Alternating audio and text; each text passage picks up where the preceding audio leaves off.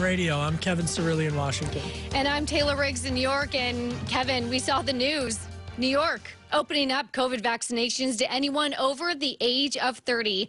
My co-anchor in the afternoon, Romaine Bostic, he has more on one organization that is helping New York City recover from that pandemic. Romaine, take it away. Absolutely. Thank you, Taylor. And today, right now, we're joined by Victoria Bjorklund. She is the chair of the Robin Hood Foundation Relief Fund. Of course, this is a fund that was born out of the tragedy of 9/11 to help New Yorkers affected by that. It was activated again for Superstorm Sandy and now reactivated once again here for the COVID-19 pandemic. Victoria, it's been about a year since that reactivation. We've seen a lot of folks in need who needed that help. How much help have you provided to New Yorkers so far since the fund reactivated specifically for COVID-19? Thank you for giving me the opportunity to share this information, Romaine. Over the last 53 weeks, the Robin Hood Relief Fund has deployed $76 million in 930 relief grants across New York City's 5 boroughs through 625 frontline community partners. In fact, we believe we are the only citywide COVID relief fund still making grants, still accepting applications on our website from charity community partners, and still gratefully accepting contributions from thousands of donors. So when you say you're the only one left, more or less, at least in terms of large organizations still doing this, what does that say about the need for this to continue? Is the need still there 1 year later?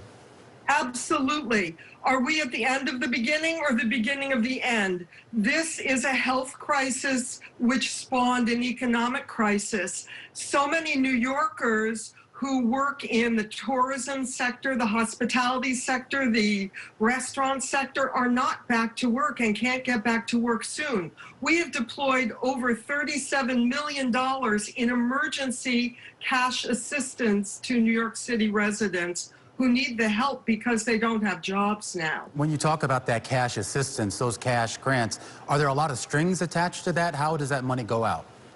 The money goes out either through electronic fund transfers if the poor families are banked. If they're unbanked, as so many families are, we are using preloaded debit cards that are available to be used. We have gotten fees waived, and they can be used as a network of ATM machines. We are getting real-time feedback on how families are using those debit cards, and they're predominantly using them for rent, food, medicine, school supplies. So the need exists for these poor families. There are a lot of individuals, there are a lot of families out there in need. We've also seen that there are a lot of small businesses also in need. Businesses that for one reason or another weren't covered or weren't fully covered by some of the federal programs that we saw. We saw this with a lot of restaurants here. The lifeblood, of course, of many New York neighborhoods here. I'm wondering how much money gets out to some of those folks, the sort of the small cafe owners, the bodega owners, the food cart owners. Well, we did a $2 million grant to food cart vendors, just to give you an example. We've worked with restaurants to repurpose them to be doing emergency food relief. And we've also made a grant to fund home child care workers so that those women can get their businesses going and get the parents and the students back to school by taking care of their children. So we are funding small businesses as well. All right, so there's still a lot of need out there. There's still certainly pain. We have not fully recovered from the economic fallout of this crisis. But there's a lot of optimism out there right now, Victoria, about vaccinations, about the lower rate of new COVID cases relative to where we were a year ago here. When you look at our city here and you look at the need for recovery, how far along do you think we are? And when do you think we'll get back to anything resembling pre-pandemic activity?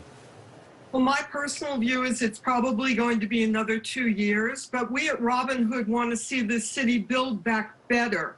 So we do not have a rebuilding of the same defective structures that have left so many of our poor communities more sick and more economically deprived than they were before. So, I mean, you're a charitable fund. You're a fund, obviously, bankrolled by just basically the benevolence of other folks here. When you talk about fulfilling these needs, the needs that the Robin Hood Relief Fund is fulfilling, is there a place for the government to maybe pick up that baton going forward? Government programs that are in place and that can be relied on should a next crisis hit? Well, we definitely have a policy wing that works to share our data with government so that they understand how poor neighborhoods and poor people in New York City are being affected. So of course we want to have a voice. But remember, as you noted, many of these families have not been eligible for any government funding. So we feel we have to work in partnership with government. For example, we made grants to the New York City Health and Hospitals Corporation to fund in places they've never funded before. For example, we paid wages so that a COVID positive wage earner could isolate in a hotel, but the family could still eat. All right, well, your organization obviously focused primarily on New York City. We have a lot of viewers around the country, around the world. Any lessons here from what you've been able to do here in this city that could potentially be applied to other cities, other countries? We've tried to share our intelligence every week in a weekly funders call where we invite all the generous individuals, all the foundations, all the corporations like Barclays, who've been very generous to us to participate in our real-time learning, what we are seeing and learning each week. And I think that's been very helpful. All right. Well, a lot of people have, of course, been helped. Victoria, thank you for your time. That's Victoria Bjorklund. She's chair of the Robin Hood Foundation Relief Fund. Kevin? Thanks, Romain. That was an incredibly important conversation. Catch him and Taylor later today, all throughout Bloomberg Television. And coming up on Bloomberg Radio, Balance of Power continues in our second hour.